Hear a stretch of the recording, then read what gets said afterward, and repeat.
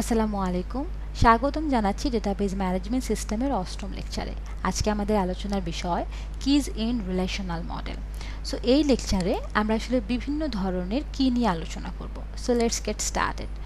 প্রথমেই কি আসলে কি? ডেটাবেজ ম্যানেজমেন্ট সিস্টেমে আসলে কি বলতে বোঝানো হয় একটা অ্যাট্রিবিউট বা সেট অফ অ্যাট্রিবিউটকে, যার মাধ্যমে কোনো একটা রো এর ইনফরমেশন ইউনিকলি আইডেন্টিফাই করা যায় এবং এই কির মাধ্যমেই বেসিক্যালি অন্য টেবিলের সাথে রিলেশন স্থাপন করা যায়, যার মাধ্যমে একের অধিক টেবিল থেকে ইজিলি আমরা ইনফরমেশন রিট্রিভ করতে পারি। সো প্রথমে আমরা দেখব ক্যান্ডিডেট কি। বেসিক্যালি ক্যান্ডিডেট কি? A candidate key is a set of attributes which uniquely identify the tuples in a relation or table. তার মানে ক্যান্ডিডেট কি হচ্ছে সেট অফ অ্যাট্রিবিউট যাদের সবাইকে দিয়ে ইউনিকলি আইডেন্টিফাই করা যায় একটা রোকে। লাইক আমরা যদি নিচের ছোট্ট টেবিলটার কথা চিন্তা করি, এখানে স্টুডেন্ট আইডি আছে, রোল আছে, ফার্স্ট নেম, লাস্ট নেম এবং ইমেল আছে। সো আমি যদি চাই স্টুডেন্ট আইডি দিয়ে কিন্তু প্রত্যেকটা স্টুডেন্টের ইনফরমেশন ইউনিকলি আইডেন্টিফাই করতে পারবো। আমি যদি রোল নাম্বার দিয়ে চাই, ইয়েস, কারণ রোল নাম্বারও প্রত্যেকটা স্টুডেন্টের জন্য ইউনিক। সো রোল নাম্বার দিয়েও চাইলে আমি প্রতিটা স্টুডেন্টের ইনফরমেশন রিট্রিভ করতে পারবো। আমি যদি ইমেল দিয়ে করতে চাই, প্রত্যেকটা স্টুডেন্টের ইমেল যদি আমার কাছে থাকে, কখনোই কিন্তু ইমেল সেম হয় না, তাই না? তার মানে ইমেল দিয়েও চাইলে আমি প্রত্যেকটা স্টুডেন্টের ইনফরমেশন ইউনিকলি আইডেন্টিফাই করতে পারবো। তার মানে আমি বলতে পারি এই যে স্টুডেন্ট আইডি, রোল নাম্বার এবং ইমেল, এই তিনটাই হচ্ছে আমার ক্যান্ডিডেট কি। কথাকে আমরা বুঝতে পেরেছি। বেসিক্যালি ক্যান্ডিডেট কি হচ্ছে একটা সেট অফ অ্যাট্রিবিউট, যেই সেটের প্রত্যেকটা অ্যাট্রিবিউট দিয়েই আমি চাইলে কোনো একটা রো এর ইনফরমেশনকে ইউনিকলি আইডেন্টিফাই করতে পারবো। নাও প্রাইমারি কি। বেসিক্যালি প্রাইমারি কির মাধ্যমে কোনো একটা রো এর ইনফরমেশনকে ইউনিকলি আইডেন্টিফাই করা যায়। ওকে, এবং যেটা হয় আমার যে ক্যান্ডিডেট কিগুলো আছে প্রত্যেকটা কি কিন্তু ইউনিকলি আইডেন্টিফাই করতে পারে একটা রোকে, তাই না? সো এই যে আমার অপশনগুলো আছে, এই অপশন থেকে বেস্ট যে অপশনটা সেটাকে আসলে প্রাইমারি কি হিসেবে চুজ করা হয়। তার মানে there can be more then one candidate কি in a relation, out of which one can be chosen as a primary কি।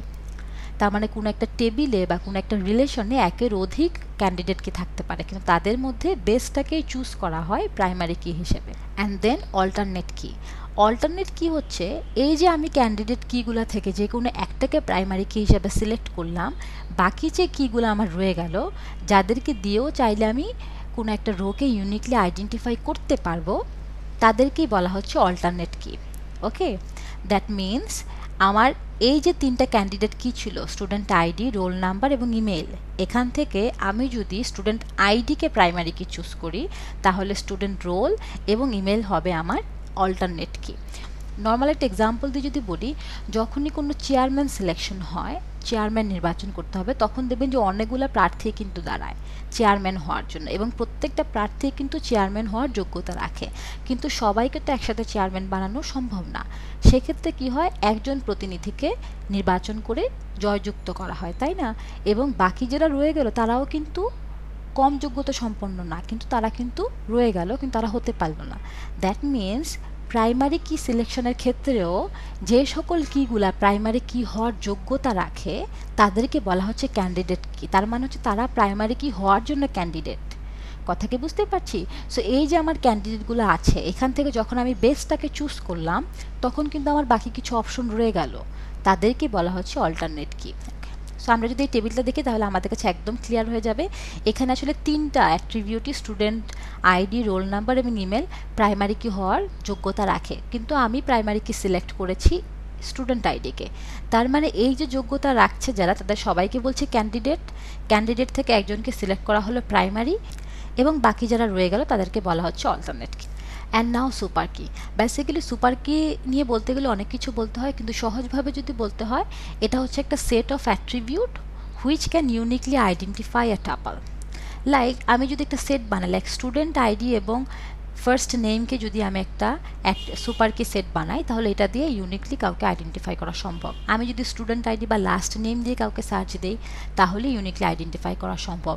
বা আমি যদি roll number, first name, last name এই তিনটা মিলিয়ে যদি আমি একটা কি বানাই, তাহলে কাউকে ইউনিকলি আইডেন্টিফাই করা সম্ভব, তাই না? সো এই প্রত্যেকটা জিনিসই বেসিক্যালি হচ্ছে একটা একটা করে সুপার কি। কিন্তু যদি এরকম হয় আমি যদি ফার্স্ট নেম এবং লাস্ট নেম দিয়ে কাউকে সার্চ দিই এবং ফার্স্ট নেম এবং লাস্ট নেম দিয়ে যদি একটা সুপার কি বানাই, তাহলে এই দুটা জিনিস দিয়ে কি কাউকে ইউনিকলি আইডেন্টিফাই করা সম্ভব? সম্ভব না, তাই না?